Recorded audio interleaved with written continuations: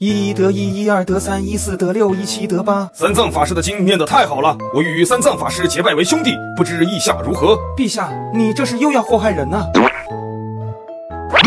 唐王，这位法师研习的不过是小乘佛法，在108000里外的西方如来处有大乘佛法。哦，这大乘佛法多少钱包邮啊？真经可不是你想拜就能买的。既是真经，为何不拜？大乘佛法岂能用金钱衡量？须得有缘人经历98，也不对，6981难亲自去取。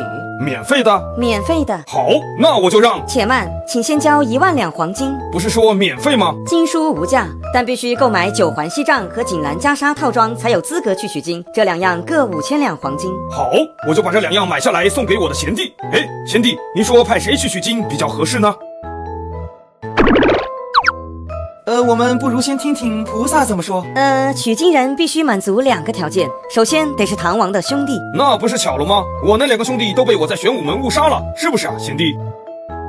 那还有一个条件呢？还有一个条件就是取经人必须得叫，对了，你叫什么来着？唐三藏。对了，取经人必须得叫唐三藏。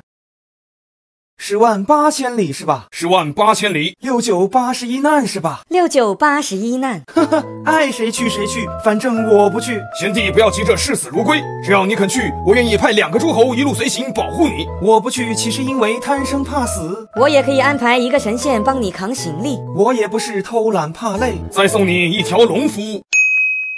我去，几条龙的无所谓，主要是想挑战自我，普度众生。OK。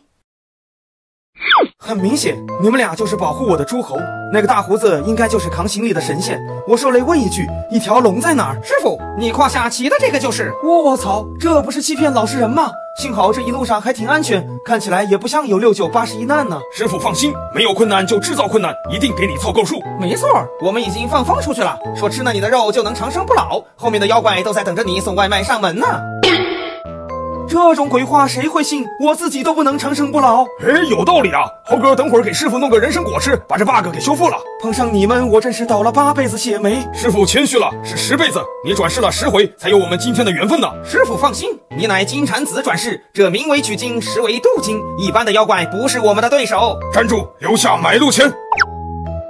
你丫刚才不吹得很厉害吗？怎么一个凡人就把你吓蹲下了？师傅有所不知，这夏侯惇对我有血脉压制，有本事你让他们换一个人。各位义父，在下有礼了。你又怎么了？师傅，你玩过剪刀石头布没有？俺又被针对了。你知道你和哪吒的区别在哪儿吗？在哪儿？人家是3头6臂，你是1头2臂。师傅莫慌，我老猪可不怕他们。猪在哪儿呢？师傅莫慌，我乃卷帘大将，我没有软肋。各位刀斧手，请听俺摔杯为号，一起刺他的软肋。